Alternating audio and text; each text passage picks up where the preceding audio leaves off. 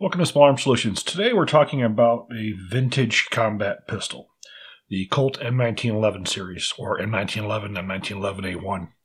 In 1890, the U.S. Army was looking for a new handgun to replace its current M1892 Colt revolver chambered in .38 long. Now, the .38 long was definitely not a powerful cartridge, and they had found in their Moro guerrilla war in the Philippines that it was a very ineffective man-stopper. So at that point, Colonel Thompson decided he wanted a .45 caliber pistol to replace that aging revolver. Now, the .38 long, as I said, it proved very poor as a man-stopper. You only had 6 rounds. .45, always bigger, was better. So the decision was made, and there was a trial that was held. In the 1906 trials, there were 7 handguns that competed for the U.S. military's next combat pistol. The first was a Browning-designed M1910 that was manufactured by Colt. You'll find out that there's many pistols that have a lot of John Browning's features, and the M1910 was one of those pistols that was sold to Colt for them to develop, which in Colt's history, they very rarely developed anything in-house. It was mostly other people's designs that they purchased, and then they modified it or manufactured it for sale. The 7 pistols that were tried in the 1906 trials were the Colt M1910, the Bergman, the DWM, Savage, Noble, Webley, and the White Merrill. The Bergman, Noble, and Webley were eliminated very quickly. The final one standing would be the Colt M1910, which was able to go through 6,000 rounds within a... In March of 1911, the Colt pistol was now renamed the 1911. In 1917, it was renamed the Model 1911. In 1920, it was renamed the M1911. The pistol we see here is an early World War I 1911. Now, this pistol has had some changes from its original configuration, which is very common. When the M1911A1 was introduced, there were several parts that were improved, which we're going to get into. So when the early 1911s would have problems and they would go through the armory and they would be refurbished, some of the parts would be replaced by the new 1911A1 parts. And I'm going to point these parts out to you right now. Originally, the 1911 had a longer trigger. It was much longer. This is the M1911A1 type trigger, which is more recessed in place. But again, this pistol, when it went through refurbishment, had that part put in there. Also was the hammer. The hammer was much narrower on the 1911, and this was replaced with the M1911 hammer. Also the safety. The safety on here had the checkering on the top, which is also an M1911 part. And the tang here is a little bit different as well, which is also... But you will notice we see a flat mainspring housing. You will also see that we have a lanyard loop on the bottom. We have wooden grips. This is a thicker front sight compared to the 1911 as well. Now we have a single action pistol. Now, in 1911, and even up until the days of World War II, this pistol would definitely be considered state-of-the-art, considering the 2 guns that it was competing against. It was competing against the Luger, and it was competing against the P38. So the features of the pistol are, first, you have your hammer, you have a grip safety, you have a hammer safety. So basically how this pistol works is a single action only. The hammer has to be physically cocked back for it to fire. Now, you're able to engage the safety to have it in a cocked lock position so you can carry the pistol loaded. However, this pistol was long before there was any kind of firing pin safeties. So if this pistol was to be dropped from, say, about 5 feet on the muzzle, just the inertia from the firing pin would be able to set off the cartridge. So for as far as it's being safe to carry loaded, it was as long as it wasn't dropped. So we have a Browning design, so we have a Browning linked locking system. So what we're going to do is we're going to take this apart, we're going to go through it. It was fed from a 7-round single column magazine. So what we're going to do is disassemble. We're going to check to make sure we're empty. I'm going to engage the safety. Now, I'm sure there's different ways people like to do this, but this is generally how I do it. We push inward on the plunger. We're going to rotate the barrel bushing to, counterclockwise. We're going to remove the bushing. And then what we're going to do, drop the safety. We're going to pull that back just until it lines up like so with that little notch. Then we're going to push the slide catch from the right side. Pull right out. And now frame comes right off.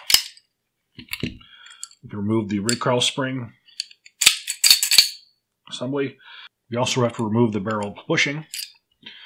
Drop the link down, and we can now push the barrel through and remove. Now what we have here is a link system. As you can see, we have a link which is pinned in place. Now this is one of the problems of this pistol out that had was this pin would remove.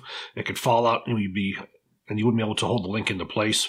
Now what was mostly done is these were pinned into place so this pin couldn't be removed, but you definitely would see pistols where that would come loose. P located on the side of the barrel here shows that this was mag particle and proof tested. It was utilized a proof cartridge. That would be true on every Colt barrel assembly that was used at any Colt automatic pistol, as well as their rifle bolts. So we have a relatively simple design. This is certainly very well machined for its time. You can see we have the ejector. And then looking at the slide, you're able to see that the extractor is inserted into the slide from the rear. You do have a spring-loaded firing pin. And again, we have the front sight and the rear sight. These are very crude sights, but they're basically designed as combat sights. You'll see that we have the manual safety on the side, and we have the grip safety. Now, if the grip safety is not pushed in, the hammer cannot move forward. Once the grip safety is pushed in, we're able to release the hammer to fire. We do have a quarter cock position on there, which will keep the hammer from resting on the firing pin. However, as I said before, if this was to be dropped muzzle down from 5 feet or so, the inertia from the firing pin will be enough to set the cartridge off. The hammer doesn't need to move at all. So the real safety issue is within the firing pin itself. Reassembly, very simple. You'll see we have the locking surfaces on the barrel, and you will see in the inside of the slide we have the 2 locking surfaces inside the slide. That's where the barrel will lock in place. For reassembly, we have to make sure that we had the link in the down position. Drop into place until it locks in place. We're going to insert the barrel bushing. Rotate it to the left. Now we're going to insert the recoil spring and guide from the inside. We have to make sure that the 2 legs are face down on the barrel. Now we have to make sure we have the link now in the down position. We're going to slide forward on the slide. Now what we're going to do is hold it in the barrel, and we're going to look through the hole until we see that link in place. Once we have the link in place, we're going to insert the slide catch, and now we're going to go back to that same notch. That's going to enable us to push the slide catch into place. Now we're going to push the slide forward, lock position. We're going to insert our plunger, and we're going to rotate that bushing back in place. Now it's going to lock. So there we have the 1911. In 1926, there were some changes that were made to the 1911 to upgrade it to the new M1911-A1 pistol, which we see right here. Now, the M1911 had some changes that were made, and those would include an arched mainspring housing, which made the pistol much more comfortable, extended grip safety, which was a lot more comfortable for the web of your hand. This was always a big contention for me, as not being a 1911 fan, because I would always have, when I shot, a big bruise or a blister that would form in the web of my hand just because of the way this grip safety was. But that generally is a problem that I had. Also, the trigger was shortened, and there was a nice knurling that was put on here. And also there was an addition of a finger groove right in here, so it was more comfortable on your finger rather than having a sharp edge, as you would see right here. Now, the M1911-A1 serial number would be 700,000 and above. The first M1911s were manufactured in February of 1924, right before World War II. Now, once the production commenced, there were some other additions that were made for modifications for improvement, which would include a stronger hammer trigger spring, wider front sight post versus the thinner one that was on the M1911. Now, the M1911, that front sight post was known to peen over if it was to be damaged or if it was to be smacked in anything metal. It had a tendency for it to deform, which would definitely affect the accuracy of the pistol. Another improvement was the serration that you would have on the top of the safety, which would make it much easier for your finger not to slip off of it, which was definitely an improvement over the smooth one that was original. And they also increased the width of the hammer. Again, the original one was a little bit more narrow, and I think it was a little bit more painful on the finger, at least it was on mine, to be able to pull back. By having that wider spur on there, I felt it was much easier for it to be able to manipulate. And also, you had polymer handguards instead of wood. Now, this was certainly less expensive, and it was more durable. The wood grip panels were known to swell with water and with humidity and rain, and they were also known to splinter and to break. The polymer eliminated that possibility, so you had a much more durable military-type hand grip. Now, one post-World War II change that you had on here was a wider safety lever. The lever was increased in width to make it more easily to grasp. That was pretty much the last change that was ever made, and that was around 1949. In 1935 and 1938, two other pistols that would come out. Those two pistols, which in my opinion would now make the 1911 obsolete, and they would also put us on track for our newer modern handguns that would be utilized for military services.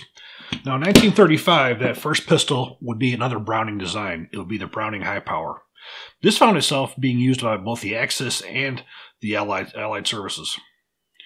Now, what we have here is a basic 1911 design, but we had some very important changes for durability and magazine. Now, the European cartridge was the 9mm. The U.S. would be the only military in history to utilize the .45 caliber.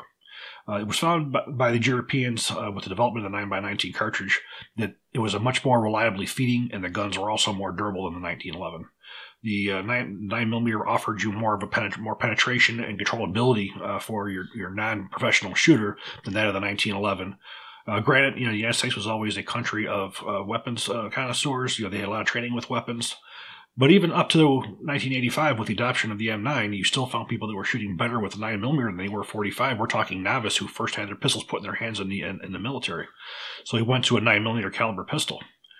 We also went with a 14 or 15 round magazine. This was a major improvement over the 7 rounds of the 1911. You were actually able to put some cover fire down with it. So you had some suppressive fire capability if necessary. And being able to carry double the rounds, and in case you carry spare magazine, you can triple and quadruple the amount of rounds that you would carry. So this was a major, major improvement. Another major improvement was to the locking system. We're going to take a look at that right now to see what that was. For disassembly with the Browning High Power, we're going to go all the way to the rear. We're going to engage the safety. Now we're going to push the disassembling latch lever out.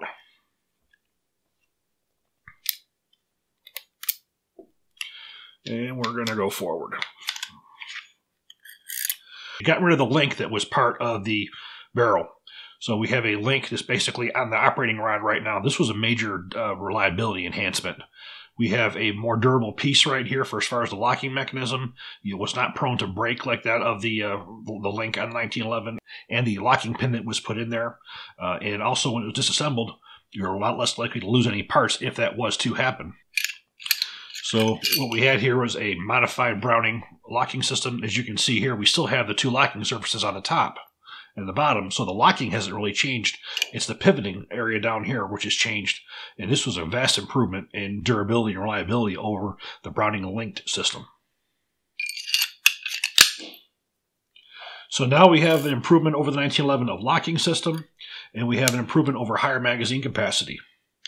And another issue, or another I want to not call this an improvement, but another modification that was made was a magazine safety. We'll put this back together and we'll take a look at that. For the reassembly, we're going to pull the slide back to the rear. We're going to lock that back in place. We're going to reinsert the slide catch. And now there was a change that was made that I'm not very fond of, but they were at the time, and it was referred to as a magazine safety.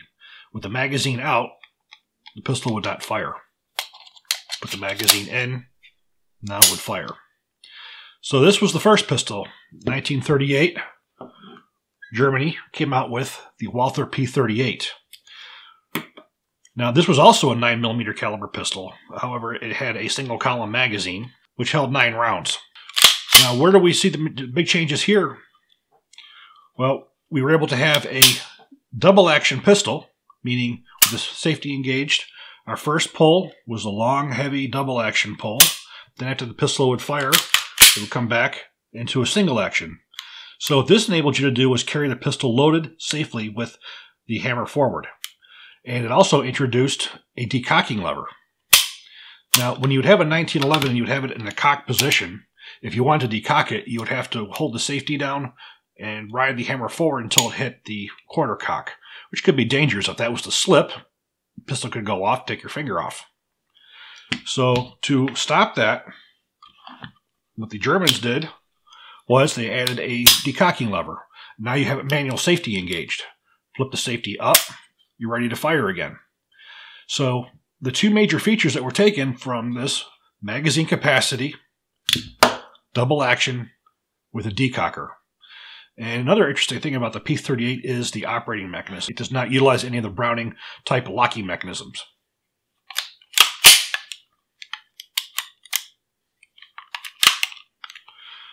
Disassembly, we're going to drop this down. This pistol, on the other hand, utilizes a facilitating block, which you will see, it's a winged locking block. And those of you who are familiar with the M9 pistol, it's the exact same kind of a locking block. Now, what this does is it changes the type of recoil from more of a snap to more of a push. I'm actually quite fond of this mechanism. However, it has proven not to be nearly as reliable or durable as the Browning-type tilting locking barrel mechanisms. But this was definitely an improvement for as far as the accuracy of the pistol. Another important feature on the P38 was the inclusion of a firing pin safety. Now, this has become a major component of every single combat pistol that we have today. What this does is it prevents the firing pin from going forward unless the trigger is pulled all the way to the rear. So we look at the P38, it brings a lot to the table. Firing pin block, double action, single action, manual safety, which can be engaged or disengaged, which makes this pistol safe to carry. Reassembly, we drop right in like so, put it to the lock position. Also notice that the recoil springs are inside of the receiver. There's two of them. It's not your conventional type of a recoil spring. When we put this back together, we have to be sure that that hammer is in the forward position.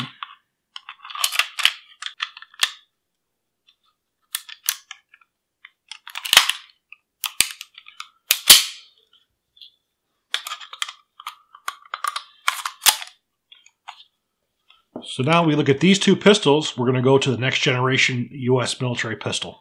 So 1985 brings us to the XM9 program. Now, for as far as 1911 was concerned, the last shipment the U.S. government got of new M1911s was 1950s. It was during the Korean War.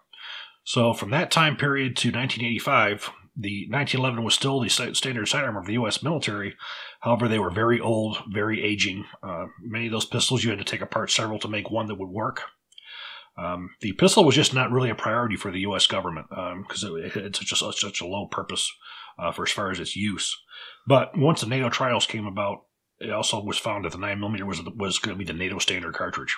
And as NATO was put forward, everybody was to be on the same page for as far as ammunition. So everybody would have compatible ammunition that was in relation to like the 7.62 NATO, the 5.56 NATO, as well as the 9mm. Now, when we look at the M9 pistol, we're going to be seeing a lot of the Walther P38 with the double action, the single action, the decocker. Now, we're going to see the Browning high power in the 15-shot magazine. And also, we're going to see from the P38 the oscillating locking mechanism on the Beretta M9 as well. So you'll see how those pistols really geared, or really were the future of the way the U.S. military was going to be looking at handguns. Now, we're not going to talk too much in detail about the M9 or the pistols coming forward just due to the fact they have their own videos. But since we do have all these pistols, I want to show you more of the evolution of the U.S. military's pistols. So, 1985, we had the M9 pistol. In 1996, SOCOM was developed, and they had their first program for a joint weapon for the entire SOCOM, or all special forces. It was referred to as the Mark 23. Now, the Mark 23, or I like to call it, is the Cruiser pistol. They went back to the 45 caliber.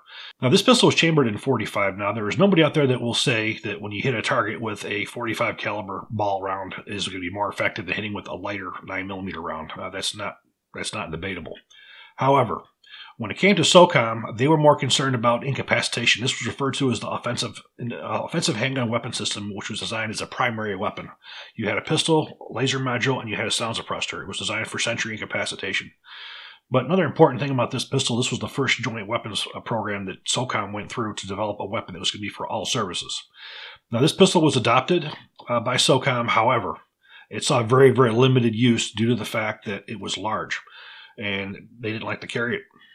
So also, this pistol was developed during much peacetime, where SOCOM operators got very used to the high velocity 9mm cartridge, which had a 15-shot capacity magazine.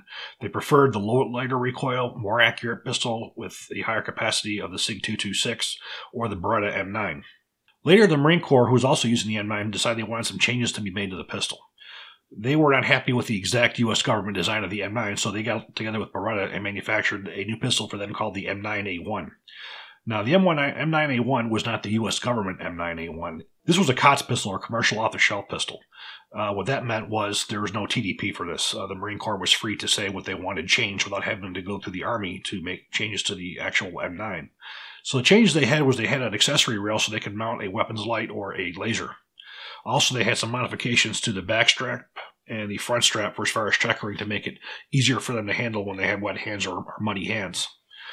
It also was able to take on a lot of the enhancements that had been made to the Beretta series over the intervening 20 years or so that it was in service.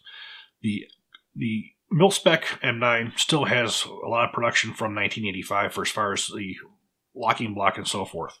There have been many updates of the locking block to make it that much more durable and reliable. In fact, significantly, you're looking at probably 6,000 to 7,000 rounds of durability of a locking block, up to 17,000 to 20,000 rounds. This was able to have all those updated parts that the original M9 was not, so that was very wise. Now comes 2018, new weapons trial, the XM17. We now have the Sig Sauer M17 weapon. This is the current issue military pistol that was just recently adopted and is now going through process of being issued.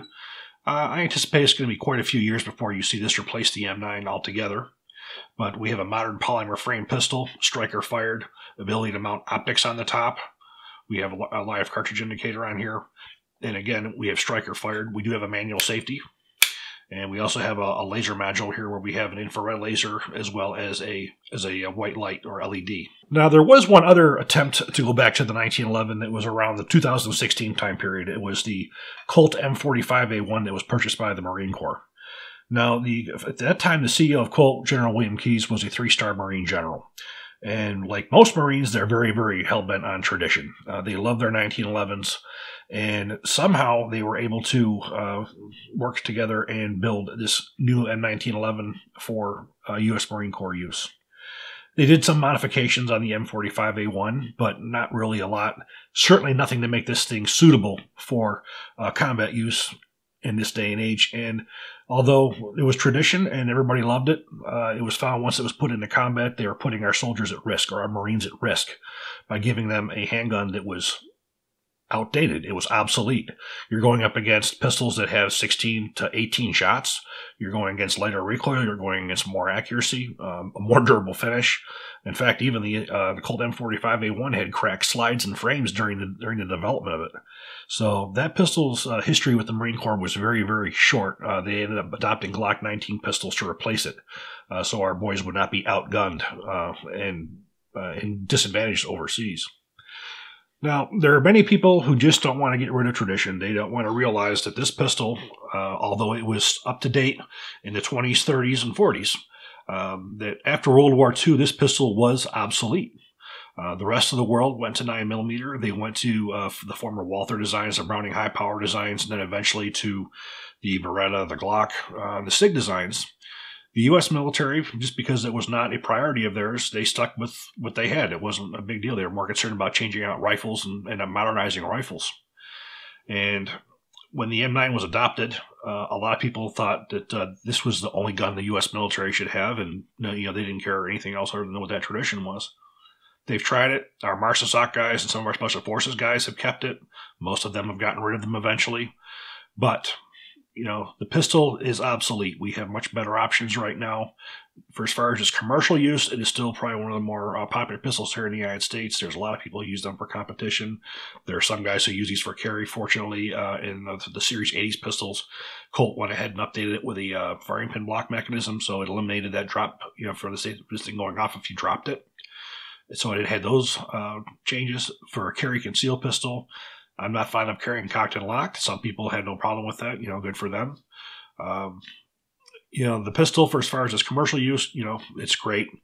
But for as far as the military, it had its day. It had its time where it was high tech, or it was one of the best in the world. But times do change. Technology does evolve, and we have to evolve with it. And as much as we do like tradition, when it comes to our military needs the best equipment that's available. And that has nothing to do with tradition or, what people think. It is what is going to be best for those boys in combat. And that's where we went in 1985. There's no doubt in my mind that this was a superior pistol. It was more durable, more reliable, was more accurate for the average shooter. In fact, when I went to basic training in 1991, we were one of the first units that qualified on the M9s, and we also had M1911s there. And we noticed that when we had the numbers, and we looked at the number of people who qualified expert with the M9, that number was barely who qualified on the first try with the M1911. So we're taking, boys from all over the country, some who've never even touched a handgun, and they shot much better with this pistol. So it shows how that evolution was much better to where we are today. Now, I know many of you people are going to say that how dare me say any blasphemy or anything negative about the 1911. I'm just giving you from a historical perspective and what I see. You make up your own mind. You can buy any gun you want, certainly. But as the history of the 1911, we see how it's gone from the original pistol to the 1911, and then we were able just to go through some of the pistols that influenced the modern day pistol. So then what we're going to do now is we're going to go to the range and we're going to see how the M1911 and M1911A1 shoot.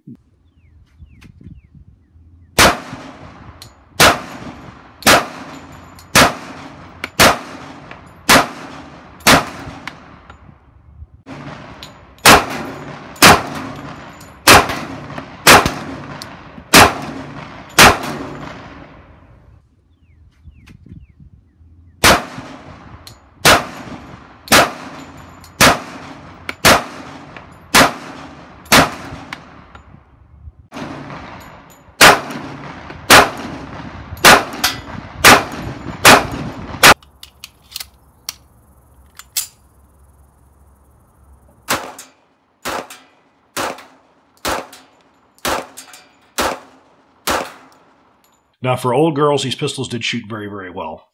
This particular pistol here, 1911, came in from one of our viewers. This is a real World War II era 1911A1. And the M1911 we have here, this came from Brandon at the gun room in Shenandoah. And this one here was a 1918 pistol. So I was sort of nervous to even shoot it. But she shot just as well for an old girl. Look at the specifications of the M1911A pistol. We have a caliber 45 automatic. It's a short action recoil with a barrel length of 5.03 inches. The overall length is 8.25 inches with a weight of 39 ounces. Again, we're looking at a steel frame and slide. Mag capacity is 7+1 with a single action trigger. So I hope you all did enjoy this video. If you do, please click like, please subscribe, and even better, share. Thank you.